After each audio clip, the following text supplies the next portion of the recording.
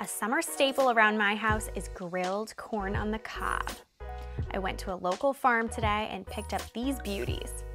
I shucked them, removed the silk, and brushed them with EVOO before popping them on a medium-high grill for 3 minutes a side.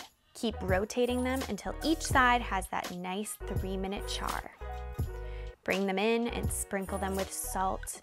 They're honestly good enough just like that. Or get wild and slather them with butter, or a squeeze of lime and pinch of smoked paprika and chives.